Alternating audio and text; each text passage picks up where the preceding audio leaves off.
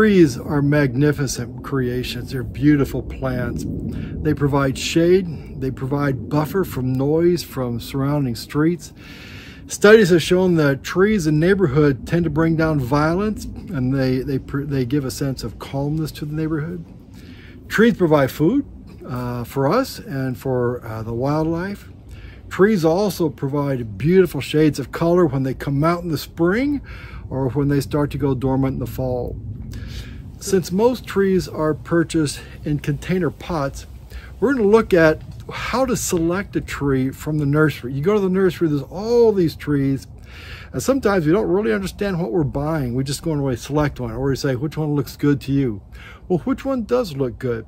So I have some trees here I'd like to show you. Here's some things to look for.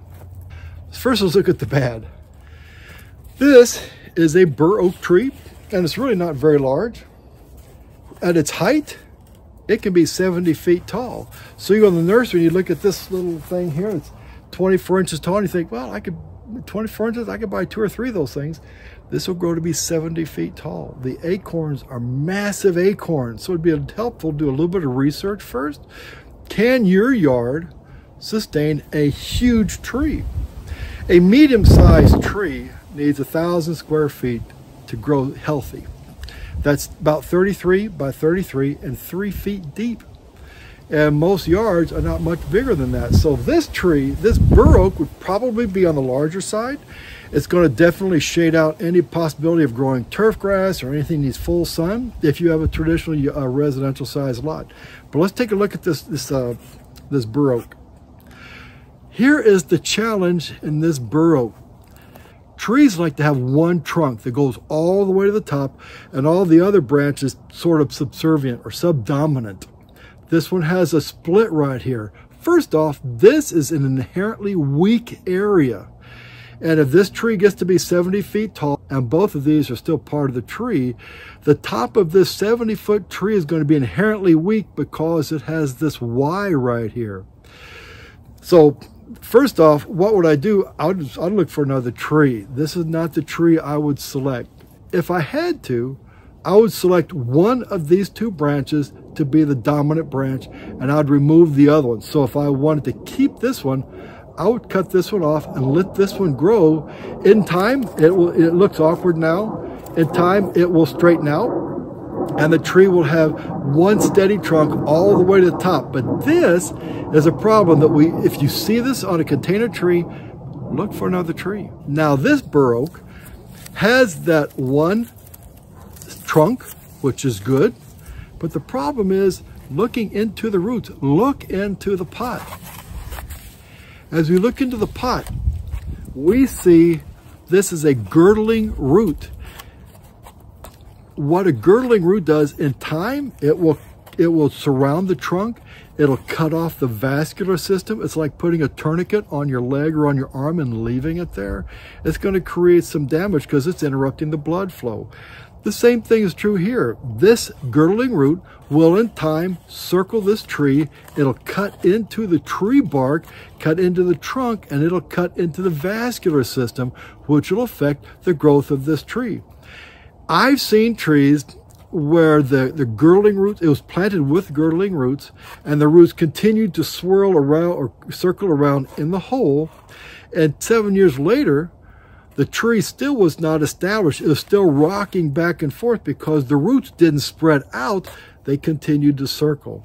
So if you come across a tree like this, if you have to buy it, you start cutting these roots. Pull the tree out of the pot and cut these roots and make the tree start spreading out. But the best thing, go find another tree. I'm doing a landscaping job just up the street here, and I chose this lacy oak. Why this lacy oak? Well, looking in here, there's no circling roots. That's a good start. Start at the bottom before you go to the top. If it has a bad root system, the top doesn't make any difference. As I look at it, it seems to have a good, healthy root structure, and I like that. What I'll do is I'll shake a lot of this off before I plant it. As I go up the stem, it has a good separation here of branches. This might be a problem in the future with these 2 against each other, but I'll worry about that in about 7, 8, 9 years. Here it has one continuous trunk all the way to the top. Now it could be a challenge. There's 3 branches here, or three splits from the trunk, and that could be a problem. I can't let all 3 of these grow because they're going to compete for dominance. I have this one, and this one. I'm not sure how the camera shows it, but this one is really the tallest. So I'll let this grow for 2 or 3 years. The reason you don't want to trim it at the beginning is because as this tree gets planted, it's going to go in some sort of shock, and it needs to photosynthesize, get as much energy as possible. So I'm going to leave as much leaves on here as I possibly can, and as many limbs as I can. So when I first plant it, I'll leave it alone. 3 to 5 years down the road, what I will do is I will come in and I will remove this one, and I'll remove this one, and then this will be the dominant stem coming up from the trunk. So the trunk will go from here all the way up to here and up through this one. I have to keep an eye on this one because it may want to compete to be dominant. I can't let that happen, but right now, this will be planted as it is, 3 to 5 years. These 2 will be removed, and this will be the dominant part of the tree that continues to grow. So when you're selecting a tree, take your time. Look at the root system first. How does it look in the pot? Pull it out of the pot, take a look at it. Might make the nursery people nervous, but see what's in there, because you're going to plant this in your yard, and it may be for 20, 30, 40, 50 years. You may be planting it for the next generation. And to have a healthy tree, you need a healthy root system. So take time to look at the roots. Here's a chinkapin oak that I was looking at. It's in a 1-gallon pot. Unfortunately, a lot of the soil has settled around it, which is kind of concerning for me because it affects the way the root growth is going and the way the root flare is being developed. But as I look down here, here are more girdling roots. See those roots right there? As this tree matures in size, these roots are going to mature in size, and they are going to cut into the bark here. And again, just like in the other example, this is going to affect the health of this tree. The tree may live. In fact, it probably will live, but it's not going to be as healthy as it possibly can. And a few years down the road, there may be some significant structural issues. You'll need to call in an arborist to take care of, when really you could have taken care at the beginning. If you had to, if you have an opportunity, pick another tree at the nursery. If you have to buy this one because you like the structure or whatever it is, go in, dig this out, see what kind of root system you have, but cut these things so that the girdling doesn't take place. At the landscape job I'm doing, I want a variety of trees. They have a lot of oak trees across the street, but this on the other side of the street. And I want to see how many varieties of trees I can get. So I'm going to have a Mexican sycamore, I have a Mexican plum, because it's just the beauty of those trees. But I'm also going to put up a shantung maple. If you look on the CPS suggestions, shantung maple is not there. But if you go to the Texas Superstar website, the shantung maple is a Texas Superstar, and that's a separate story, which I'll get to some other time. But I selected this tree. This is a great tree to put in this place that's really, I'm making a park. One thing, I don't like this stick on here. I know the nurseries put them on there. They want to keep them nice and straight and give them some support, but they create problems. So this is going to come off. I've seen examples where on these trees, the tape was put on there when the tree was younger, and the tree was starting to grow around the tape. And the challenge is that tape was interfering with the vascular system, which was interfering with the growth of the tree. So these things, the nurseries put them on there. They put them on there for a reason, but when you buy them, the first thing is take these things off. All right, the stake is gone, the label's gone. Look at the beautiful structure of this tree. A single trunk coming up, leading to a single trunk, leading to a single trunk. This is what we want in the shape of a tree. As I look at the tree then, I see a nice Look at how nicely the branches balance off against each other. There's no weird kind of growth in there. But look at this beautiful spacing here, spacing here. In future, maybe this will become an issue because it's close to this, but for the next 3 to 5 years, let it grow, because the tree needs as much sunlight as it can to photosynthesize to get the energy to grow, to develop that root system. In a few years down the road, let's see what this looks like. This might need to come up. In the meantime, we're gonna leave it alone. This is an issue, but not for 3 to 5 years. This is just things you look for as you purchase trees. Let me turn this around for you. This I may cut off now. Why? Because this limb is going to rub against this limb, and where they rub is going to create a wound. And so as this limb gets larger, rubs against this limb, there could be a problem. So the rule that normally you don't trim these young trees, this might be an exception, because I don't want this interfering or affecting the growth of this. But I'll think about that. I'll plant it and I'll check on it from time to time. Maybe in another year or so I'll take a look at it. But right now, there are no serious structural problems to the top of this tree. So this pretty soon is going to go in the ground, and it's going to start having a magnificent life. As I look at the root system, I don't see any circling roots. I see a decent root flare. It's pretty well potted. When I pulled it out at the nursery, it looked good. Let's take a look at it now. I don't see any circling roots in here. I see a pretty nice, healthy root system. What I'm going to do is I'm going to break some of this off, shave it off before I put it into the ground and plant it. When you plant trees, the depth of this is probably going to be right about here. You want this flare, this root flare, sticking slightly above the ground because it's going to settle. You don't plant trees deep because you're planting in a bowl and they'll drown. But what I'll also do is, as wide as this is, this hole that I'm going to dig is going to go out at least twice as much. So this is where I'm planting those trees. This is basically a bare area. And I thought, let's put some trees here and start to make it a park setting. So I measured very carefully. It's about 85 feet back, up to around 50 feet wide. I mapped it out on a piece of graph paper, and I very carefully figured out how large the trees would be to sort of get an idea of what it would look like. And I'm going to take you through the process that I use when I go to plant trees. Now, the sort of the anchor of this park, soon to be park, is going to be the Mexican sycamore, which is going to go straight back over there. It's going to shade that area from the west sun that comes in from the south, goes over this way here. That Mexican sycamore grows 60 feet tall, 30 feet wide. So it's going to get really a great shade for that area. But that Mexican sycamore is going to anchor this park area. Then over here to my right, that I'll show you a little later, is going to be a Mexican plum, which has beautiful white blooms in spring. Straight back here will be a Shantung maple, which is a Texas superstar. It's going to give beautiful color in the fall.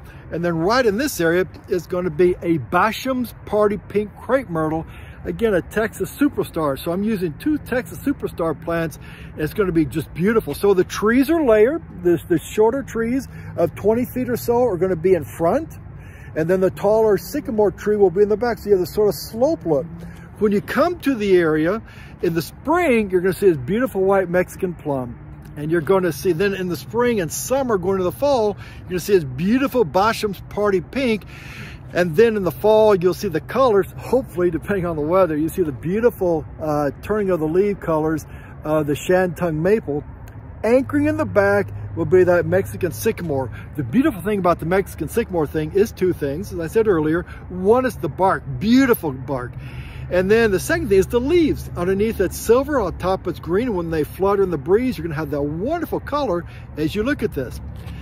So what I'm going to do is I'm going to first set the parameters for that Mexican sycamore. I know the canopy is about 30 feet wide.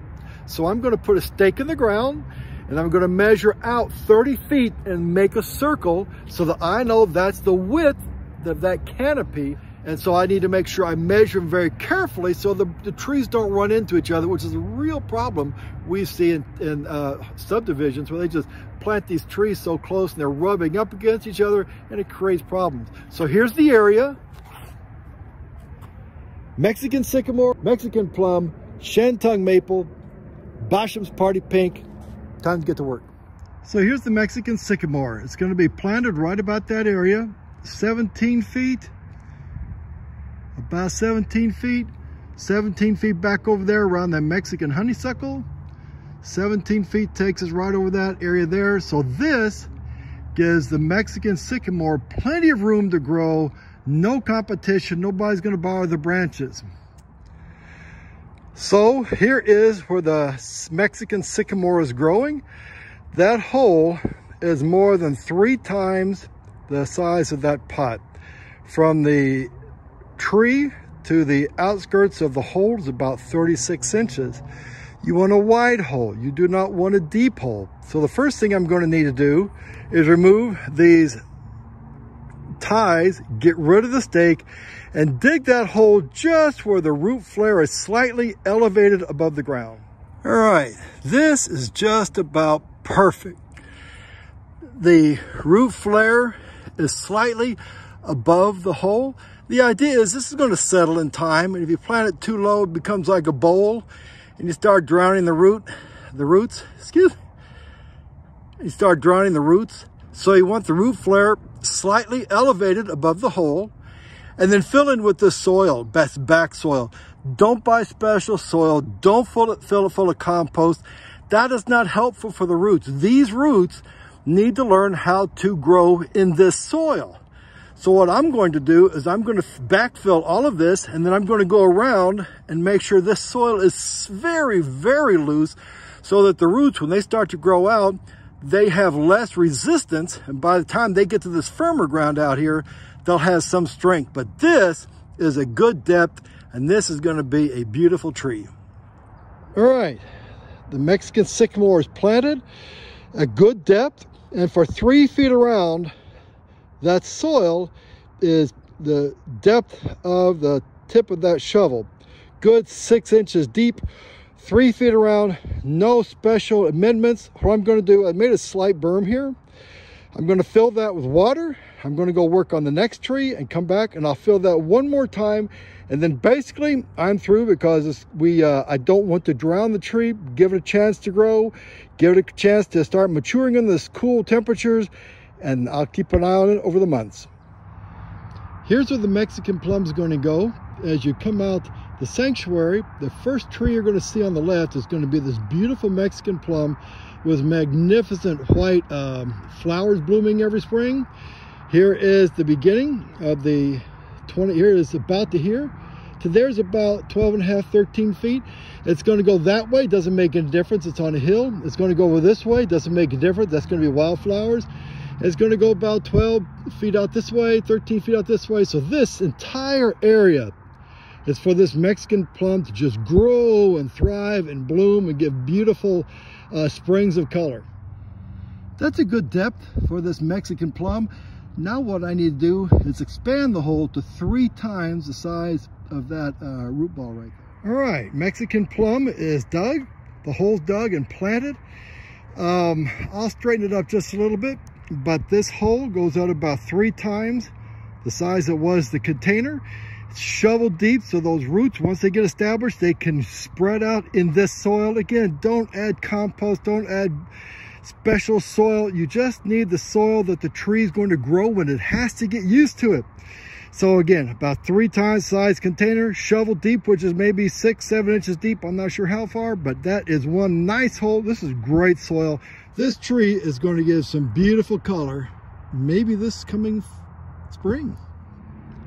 Next is the Shantung maple. Beautiful fall color. It's gonna need canopy of about 10 feet. So I measured from the Mexican plum, that's out 12 feet. That gives it a 25-foot radius canopy. The Shantung maple gets around 20 feet. So I measured about 11 feet from that spike to there. That'll give the Shantung maple plenty of room to grow without these trees growing into each other. But next, And here's why you measure. First on a piece of paper, then you come out and measure it in person. I have to make sure that this canopy from this Mexican plum does not interfere with the canopy from this Shantung maple, that they have room to grow, room to breathe. And I did make sure this Boschum Party Pink is far enough away so that it does not interfere with that Shantung maple's growth. And the Shantung maple does not interfere with this Boschum Party Pink growth. So now I have this sort of triad of color. In the fall, in the spring, beautiful white. In the fall, beautiful colors of whatever the beautiful colors of red and yellow. And this Boschum Party Pink, the leaves are beautiful in the fall because they start to turn color, but during the year it's going to be beautiful pink. In the background, I have my Mexican sycamore. Given the time of year that I wanted this Boschum Party Pink, there were not a lot available. In fact, I only found 2, and this was the better of the 2. All those circling roots, this has been grown in a container, and all those circling roots, they can't stay like that, because what will happen is I'm going to plant them in the hole, plant the crepe myrtle in that hole, and those roots are going to continue to go around and round, and they will not branch out. They could possibly suffocate the tree. That tree will never get established. In 5 years from now, it'll still go back and forth. So I'm going to have to shave back on that root ball, cut some of those roots so that the roots are encouraged to spread out. This is what you have to look for when you buy a container tree. And there you have it. A little over an hour and a half later, we have a Mexican plum right over here, Shantung maple, Boschum's Party Pink crepe myrtle, and back there is the Mexican sycamore. If you're wondering where this is located at Zion Lutheran Church. It used to be called Zion Lutheran Church of Helotes, but now it's just Zion Lutheran Church. And they have there used to be a house here, and they removed the house. It is fascinating to find out how the soils are different. Pretty decent clay soil. In the back, that Mexican sycamore had great sandy loam clay soil. Good clay soil right here. This, for whatever reason, around this Shantung maple is more caliche, and I'm going to have to watch that. I may come out here and add some compost in the general area around it just to start breaking up that caliche. I did not mix it into the soil. I'll maybe put it on top to help break up that soil. So here it is, and we'll come back and see what it looks like in the spring.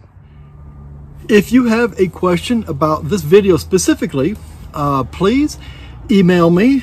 My email address will be bcmg, that's Bexar County Master Gardener. It's a private email, but I use those initials, bcmg61@yahoo.com, and please tell me specifically the video to which you are referencing.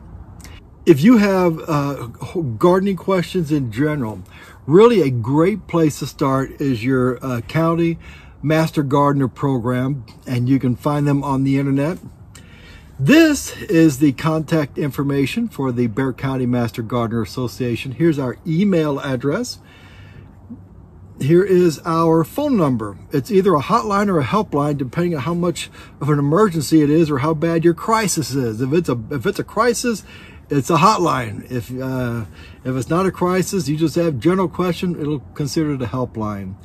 In Bexar County, we also have a Facebook page, and you are invited to become part of it and interact on our Facebook page. So I hope this video was helpful, and I'll see you at the next one.